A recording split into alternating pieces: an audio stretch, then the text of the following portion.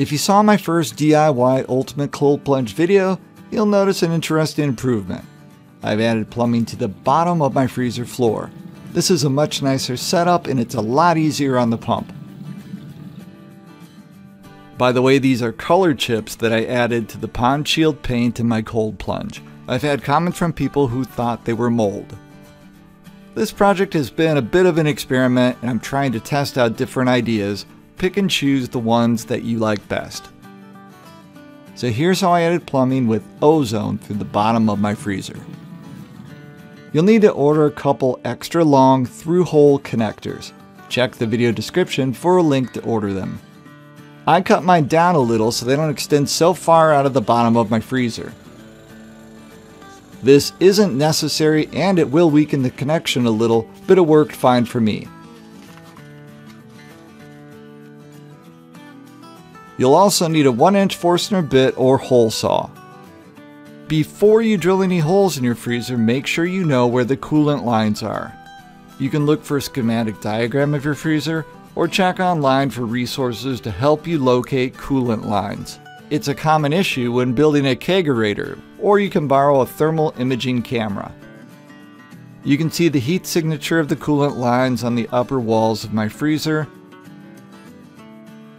The bottom looks clear, and an inside view also confirms that there are no coolant lines in the floor, so I should be good to go. You'll be drilling 2 holes. The input hole and the drain hole should be on opposite sides to encourage water circulation. You won't need a very powerful drill, but you'll be going pretty deep, so make sure your drill bit is long enough. I had the drill almost 3 inches deep.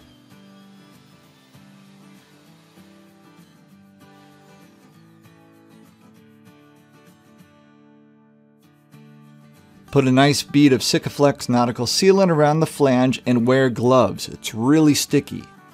Push the through hole firmly into place. You should have extra sealant squishing out. Wipe it off with paper towels. Don't use solvent on the sealant. No worries if it's not perfect. Now gently tighten the nut.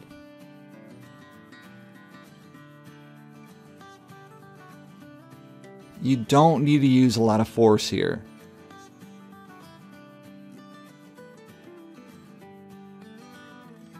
And repeat this process with the hole on the other side of the cold plunge.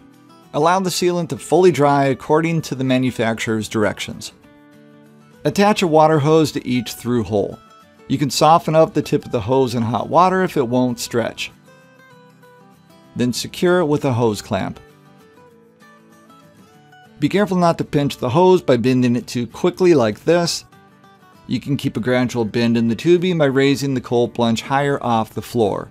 I sit mine on 2x4s. Here's a simple hack to keep the hose from collapsing around a bend. Take a scrap piece of PVC pipe, cut a series of partial slits. Now you can bend the PVC into a supportive arch. Then hold it into place with a hose clamp. Here's another look inside.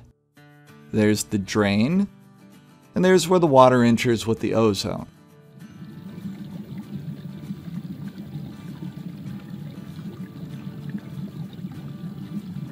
Check the video description for a diagram to hook up your pump and ozone generator. Basically, the pump pushes water out, ozone is added, and it comes into the cold plunge. The water circulates and heads back to the pump where it is filtered. You can also split the return hose and add a drain line with a valve. Then just open the valve to drain your cold plunge. I have mine set up this way. And that's the setup. Check out my first DIY Ultimate Cold Plunge video to learn more about how I purchased the freezer, the pump, and the ozone generator. I'll also be posting another video soon to answer questions about the pallet wood decking, the sauna, and tips to create your own room like this. For more information about healthy mindful practices, please subscribe to Hands-On Meditation and share this channel with others.